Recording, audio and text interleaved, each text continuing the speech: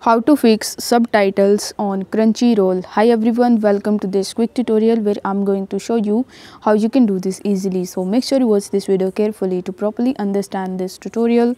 First of all, you need to launch your Crunchyroll application and then you just have to log in into your account.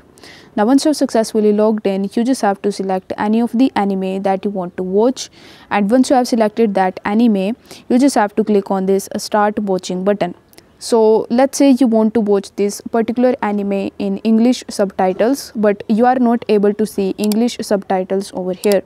Then you will have to click on this setting icon and you will have to click on subtitles, and here you will have to select the language. So you are going to see all of the languages in which this particular anime is available. So you will have to make sure that it is selected as English if you want to view it in English.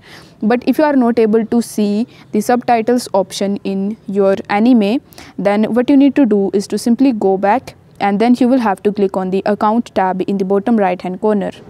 Once done, you will be landed on the My Account section where you just have to scroll down, and in preferences you are going to see the option of subtitles/CC language.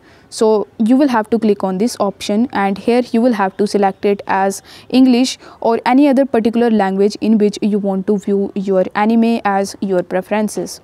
After selecting that language, you just have to come back to this page again, and here you are going to see the next option which says show closed captions. So you will have to make sure that this button is turned on. If it is turned off in your application, then you will have to click on it in order to turn it on. And by doing so, in the settings of your anime, you are going to see subtitles option, and there you are going to see the preferred languages as well.